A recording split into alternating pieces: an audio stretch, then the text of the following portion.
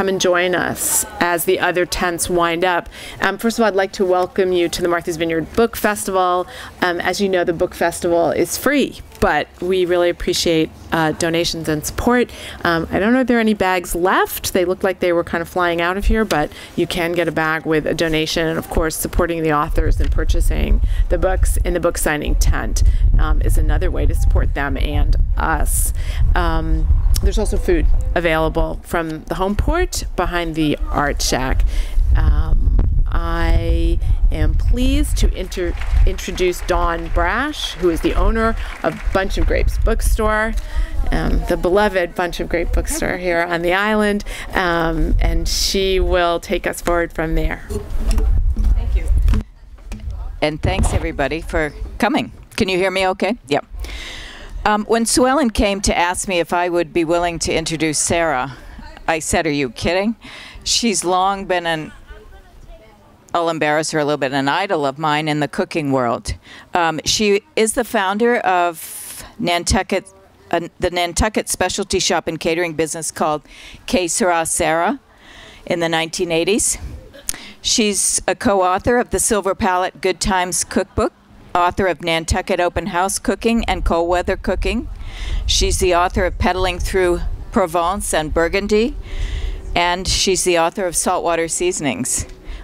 When I had my little catering business, her Cold Weather Cooking and Nantucket Open House were the two cookbooks that we most often had the most requests from for repeat business. So in June 2015, after about a 20-year hiatus, although she did a lot during that time, which she'll cover, she released her eagerly anticipated new cookbook called New England Open House. She works as a consultant for Ina Garten. She teaches cooking classes, and she and her husband Nigel are owners of Coastal Goods, a retailer of fine seasoning blends. Please help me welcome Sarah Leah Chase. Thank you, Dawn. I want to start, Sarah, and she's going to stand because she's reading, and it's easier than holding the mic. You began at Harvard studying European intellectual history. How did you get from there to opening Que Sera Sarah on Nantucket?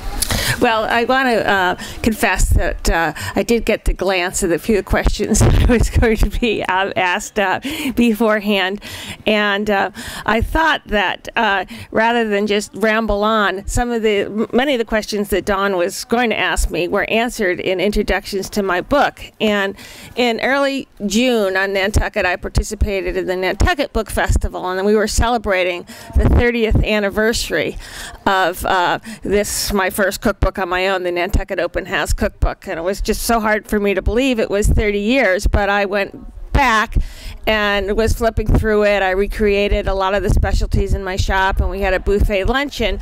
But I also read the introduction to the book, which was an ode to falling in love with Nantucket and why I wanted to open a business there. But after talking about all the things I loved in Nantucket, I went on to say how I decided to go from Harvard to running a food business. And this is what I had written. It took some maturing to sort out the real significance of all my impressions. In the meantime, I also took the usual collegiate plunge into exploring the philosophical purpose of life. A strange but satisfying balance ensued in spending part of my year searing swordfish steaks and simmering batches of ratatouille, and the rest dancing upon Nietzschean tightropes, dipping into existential abysses, and waiting for Godot. An undeniable clue to my future occurred when I realized that my stack of gourmet magazines had superseded in thickness my senior honors thesis in language. At that point, I concluded I might fare better by shuttering the encumbering words of my abstract essays and instead confront my love for Nantucket with the seemingly more supple medium of cooking. Bertrand Russell beckoned no longer, and instead Brillat Savarin blazed the path to new ways of communication and fulfillment. Tell me what you eat, and I will tell you what you are. As I was understandably nervous about my leap from scholar to shopkeeper, I decided to name my food business Que Sera Sarah, reasoning that if one questionable course of life failed, the name was versatile enough to sustain a few more trial ventures. Perseverance prevailed and eventually gained me an adorable and affordable pink is my favorite color, heaven, shuttered shop in a former rooming house in the heart of town. Once I got the life's investment of kitchen equipment, which was too wide to pass through the narrow Nantucket doorways, off the street and into the shop, I hired the artist tenant on the floor above me to help with chopping, dicing, and dishing both salads and people. I also snagged a beautiful wandering student who read Women in Love during the store's initial slow moments to sell my first culinary creations. I had no real scheme in mind except to cook the foods I liked most, which were predominantly cold preparations utilizing Nantucket's ocean bounty in combination with inspirations from European travels. I hoped that if I approached this task with enough integrity and passion, other lovers of Nantucket would share an appetite for my own personal culinary whims. The transition to the professional field of cooking was not terribly difficult, as I soon discovered that my sabatier chopping knives were almost as dangerous as my collegiate nihilism, and that the very hands that once beheld being and nothingness so well adjusted amiably to onions and potatoes. So, life changed for you at Que Sera, Sarah, the day that Sheila Lukens of Silver Palette fame came through the front door. Can you talk a little bit about that and how you went from asked to being a taster for the next Silver Palette? And you all remember the Silver Palette cookbooks. How you went from being a taster to actually being co-author of one of the first cookbooks to land on the New York Times bestseller list. Well, Sheila didn't actually walk through the door. She called me on the phone and didn't identify herself. She was coming out to Nantucket to do a tasting of the product line they had then. They were the first people to have raspberry vinegars and all these esoteric mustards and things. And the sweet and rough oatmeal is still around. The company was sold, but that's still on the product that's available on the shelves. But anyway, she said, I'm coming to Nantucket tomorrow and I need 12 dozen croissants, a baked ham, blah, blah, blah. And I said, oh, I just have a small business. I could never do all of this on such short notice. And she said, well, this is Sheila Lukens for the Silver Palette calling. And that was like God calling me. And I said, oh, well, maybe I will reconsider. And I stayed up all night and I made the required goods. And Sheila and her husband Richard were spending the week vacationing on the island. And we just really hit it off. And she came into my shop frequently and felt that my food was the most similar in sensibilities to the Silver Palette's food. And that winter, I wanted to get off the island of Nantucket.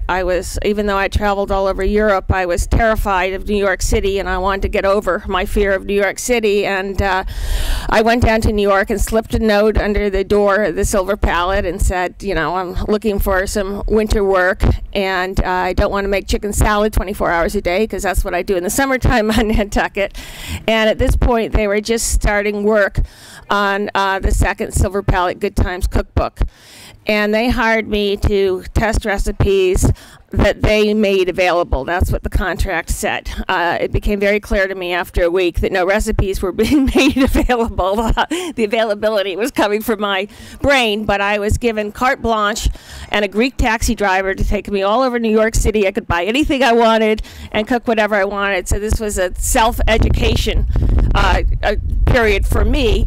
And Sheila and Julie would come to my apartment, which was appropriately in Hell's Kitchen, every Friday night or Friday afternoon, and taste what I had made, and it was either a thumbs up or a thumbs down as far as the recipes went. I was always praying after they left that they didn't see the stream of all my other friends coming in to eat all the leftovers that they had just tasted. But those were the good old days.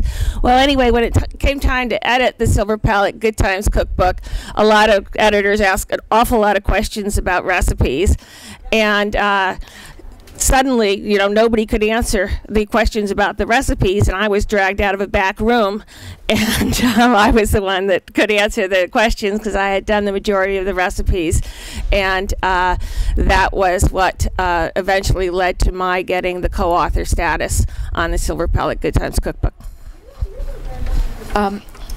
Then in 1987 came your own cookbook, as you referred to, the Nantucket Open House. Published in 1987, it went on to have 20 printings, sold over 250,000 copies. In 1990 came Cold Weather Cooking, best beef stew recipe ever. You don't have to braise the meat. Brown it. 5 years. Yeah.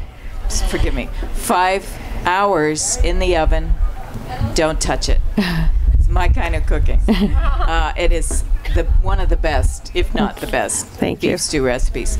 So then 15 years until New England Open House, which really is a love story to New England in my mind. It's a culinary journey through all parts of New England with a concentration on, or an appreciation for local bounty, particularly Cape Cod, maybe, because that's where you're living currently.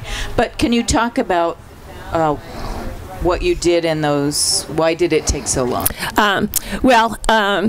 Interestingly enough, the introduction to my New England Open House cookbook is entitled "How Long Does It Take to Write a Cookbook?" And I explain it in depth there. But the major stumbling blocks to my being so prolific as I was in the late 80s and 90s writing cookbooks was in 1995, I got married. In 1997, I became a mother. And in 1999, my little family moved off of Nantucket to Cape Cod, and I call it the 3 M's, marriage, motherhood, and moving, put a severe dent in my productivity. Do you want to read, or are you going to? If you, the question was originally, I didn't want to do the New England cookbook, and I will. But the New England cookbook wasn't your idea. Workman came to you. Yes, they came to it, and I begin the introduction by saying, originally it was not my idea to write a cookbook about New England food, and it was most certainly not my intention to take over 5 years to complete it. When Peter Workman, the ingenious founder and eponymous and wonderfully inventive publishing imprint, first suggested the topic to me, I resisted and insisted rather vehemently that I was not a New England cook. Although I have lived in New England my entire life and cannot imagine calling any other place home, my attitude towards what constituted authentic New England cooking was at that time tainted by an acceptance of the bleakness expressed by Henry Cabot Lodge rather than elevated by the sort of optimism exuded by Jasper White. And I had opened the introduction with Henry Cabot Lodge saying what a cruel and awful place New England was, and Jasper White extolling all the wonderful food that you could find in New England.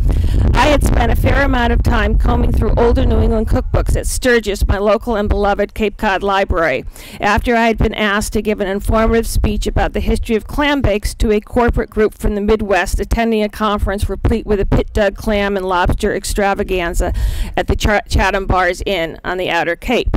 I found the research quite tedious and uninspiring and became all the more convinced that my culinary sensibilities fared best when ignited by the open-air markets of Paris, Provence, and Tuscany, rather than constrained by a legacy of puritanical plainness and Yankee practicality.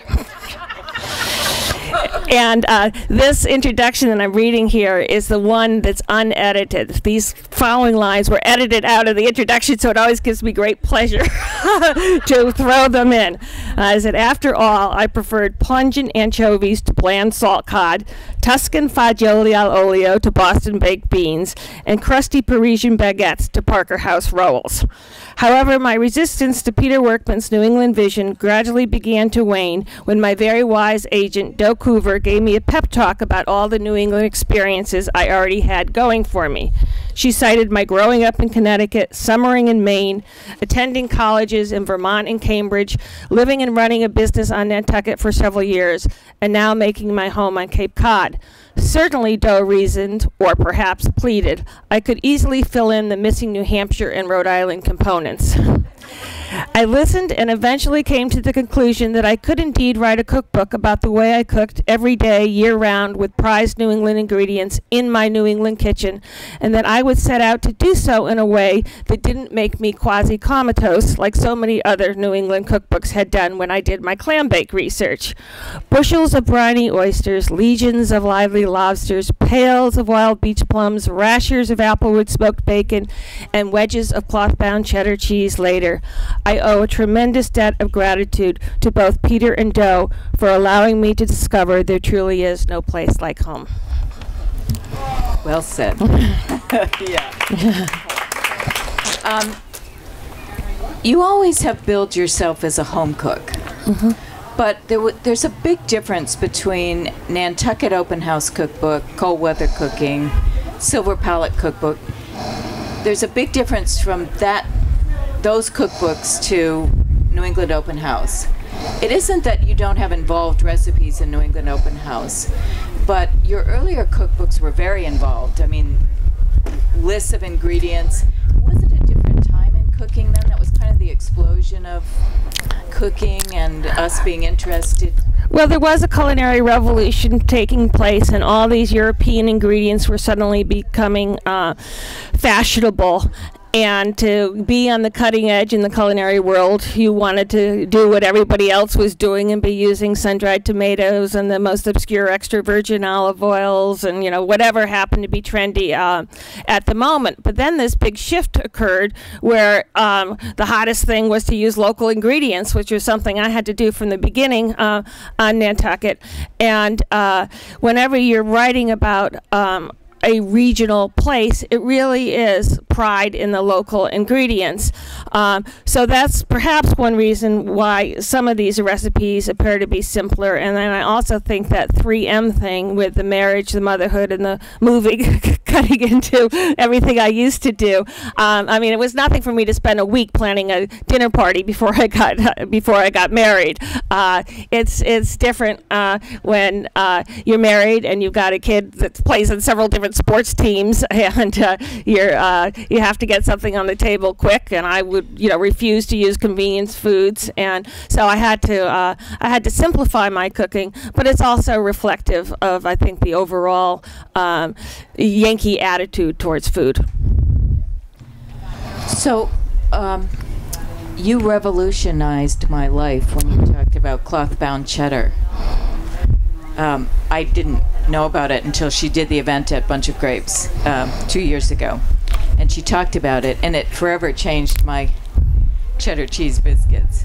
Do you have any other tips, food loves you have, techniques or anything that you would like to share with us? Discovering what you can do with local ingredients is always wonderful. In my panel discussion yesterday in Edgartown, I talked about a recipe for a warm goat cheese salad I have with a beach plum glaze. And the idea for the warm goat cheese salad came from the Chez Panisse restaurant, but I wanted to give it a New England twist. And also, because I do a lot of private dinner parties where wine is involved, it's very hard to find a salad that can carry a wine, and adding the beach plums add the fruitiness that can go with, finishing off a good bottle of a French red wine and serving a salad as after the main course. So this was, something I discovered just playing around with local ingredients, taking, a fashionable recipe and then adding the New England component of the beach plum jam to the salad, and it's not terribly difficult to make, and I highly recommend when September rolls around and you're all out beach plumbing that you try the salad. We have a few minutes for questions. Okay, maybe we'll open it up. I mean, I could talk forever about why the heck in your shortbread hearts cookies I have to sieve hard-boiled eggs. Well, that's a that recipe? Yeah, it was a Polish cookie recipe. Well, and they do that in Poland. And I argued back and forth.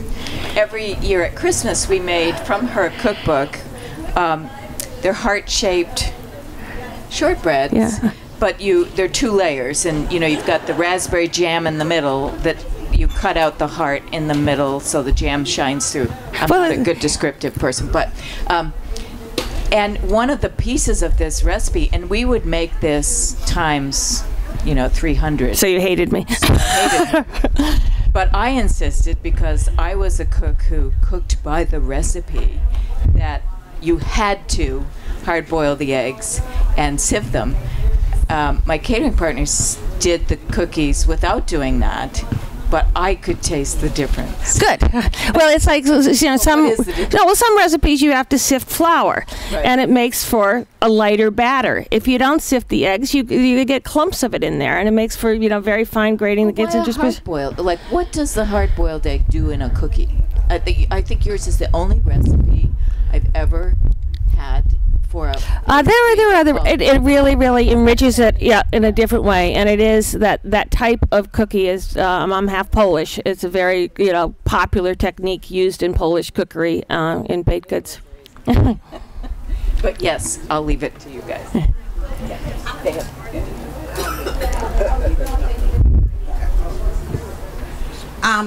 I'm from the South. I was born in Mississippi, and I live in Atlanta now, and I'm visiting for the weekend.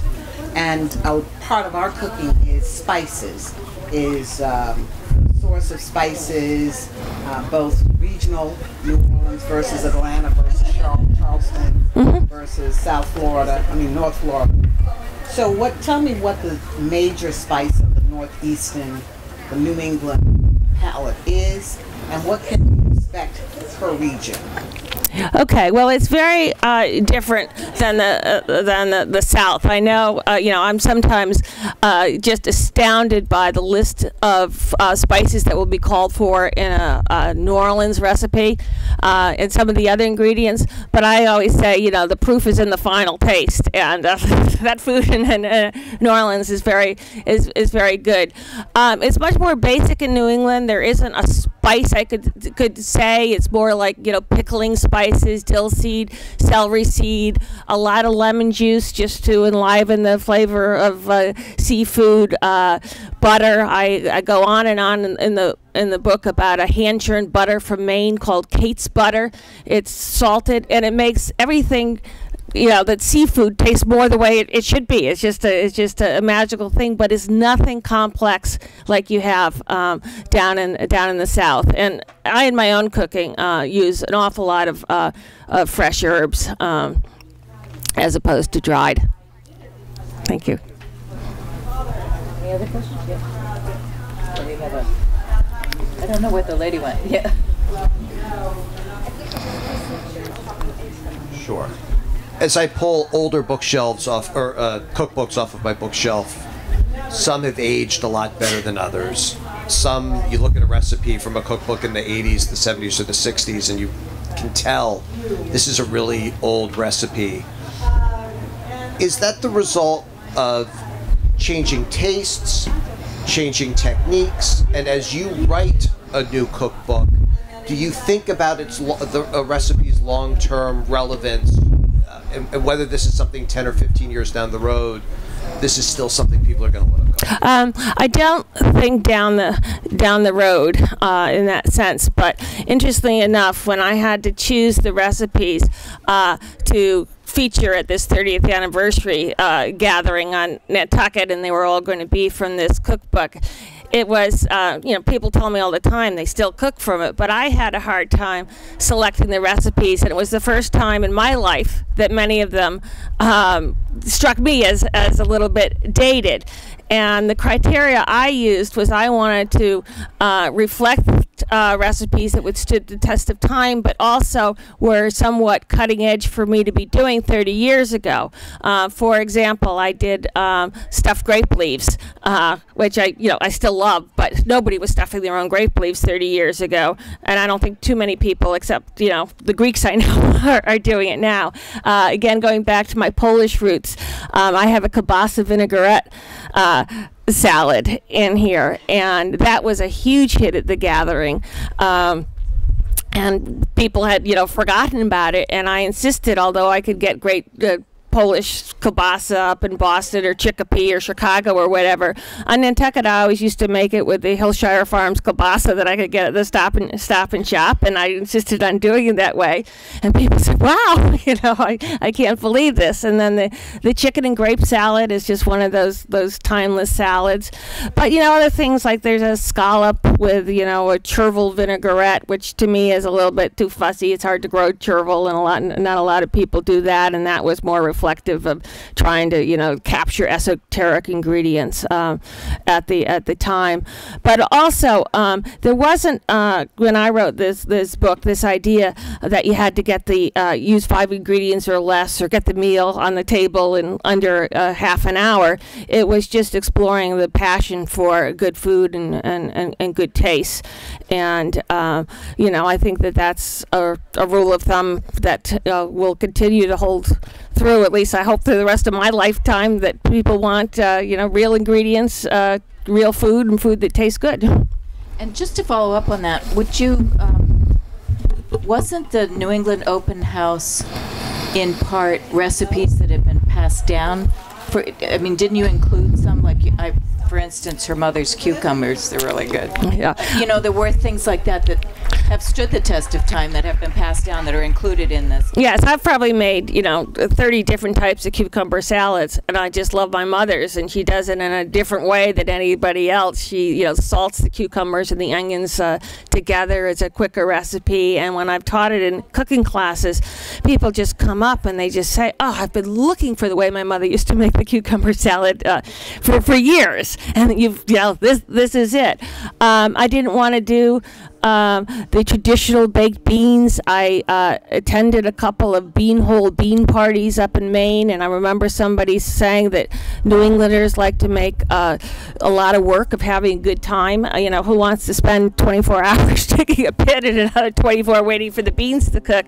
And my brother, who's a chef up in Maine, was very helpful in contributing some of the recipes to the New England book, and he's got a wonderful stovetop bean pot recipe in there that I adore. He uses the traditional salt pork, but he puts a knob of fresh ginger in there that really permeates the beans and makes them taste wonderful. I have a question. I found my grandmother's recipe book about 4 or 5 months ago. And I was looking at some of how you cook it, in what temperature. And one was moderate heat. Mm-hmm. One was high heat.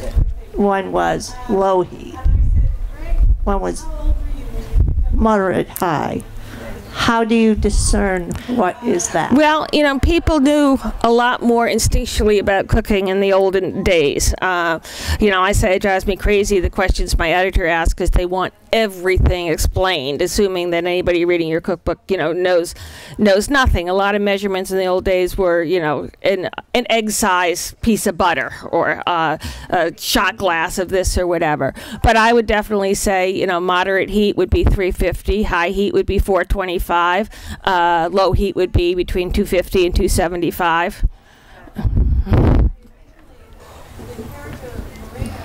What's your favorite recipe? Well, that's a question I get. Like your favorite cookbook? No, it's a question I get asked a lot, and I say that I wouldn't have written a book with 300 recipes if I had one that was a favorite. I just published one. And mind you, I don't think I'll ever write another book with 300 recipes in it, and that's another reason why it took so long to do, but it was a requirement of the publisher. But in this book, I became known across the nation for my scallop puff recipe that caterers everywhere, made and thanked me. And it was one of the few recipes I repeated in the New England Open House cookbook, because friends in Nantucket, convinced me that there was a whole generation that didn't know what a scallop puff was and they needed to know. But I've made so many scallop puffs, I can't even bear to eat them any longer. But I think the heir to the scallop puff is a recipe in the New England Open House cookbook that I call Fig and Pig. And it was inspired by an appetizer I had at Primo Restaurant in Rockland, Maine, which is probably my favorite restaurant in New England, if not the country. It's Melissa Kelly, female chef, and it's the True Farm to Table restaurant.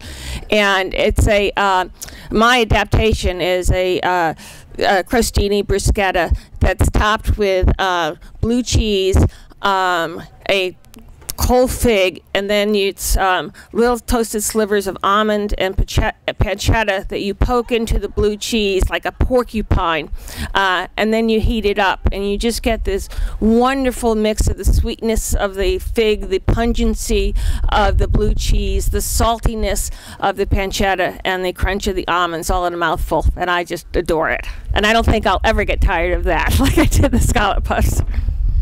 You're making me hungry. Any other questions? One more question.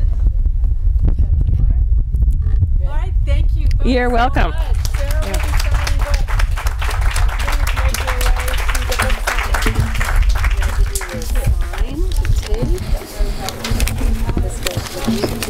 Thank you, Dawn.